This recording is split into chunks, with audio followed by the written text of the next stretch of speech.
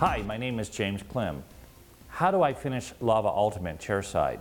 Once it's milled, they just drop right in. With your parameters right on and your acquisition in 4.0, extremely simplified. It's significantly simplified. These restorations are just dropping in. Polish works really well. So how do I finish my Lava Ultimates?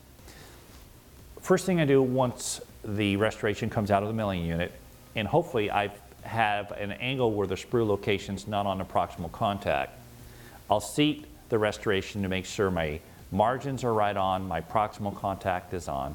I don't necessarily check the occlusion at this time because of having the parameters dialed home, and that's in the parameter section on CEREC Liftoff. That's chapter 5.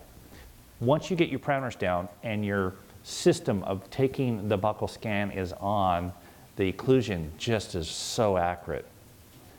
The next step is to refine the grooves. For that purpose, I use an inverted 35 cone. I use that in my high hand speed.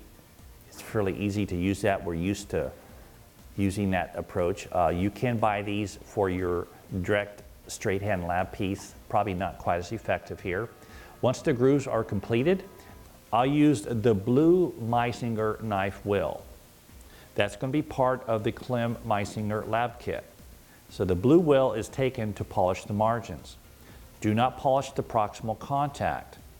You don't want to open that contact up interproximal zone. The next step is to take a stiff Robinson wheel with the medium die shine and do your bulk polish with that using a very slow RPM.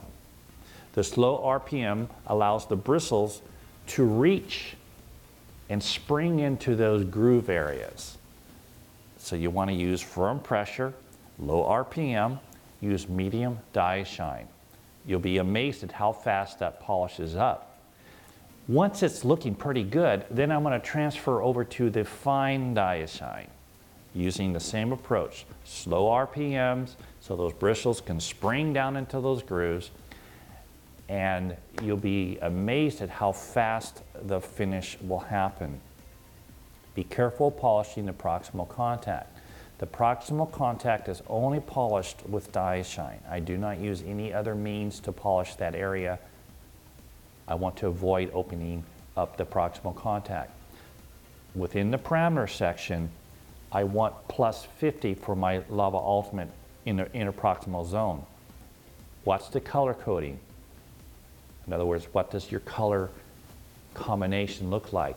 It's going to be solid green with a few speckles of yellow. Knock on wood, it's clockwork.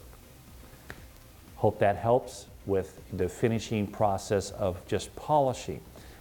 We're going to have another video for what we call characterizing, and that's where we're going to add some composite colors and use a sealer to get that really natural look for those that are really into fooling their hygienist. You know what I mean by that.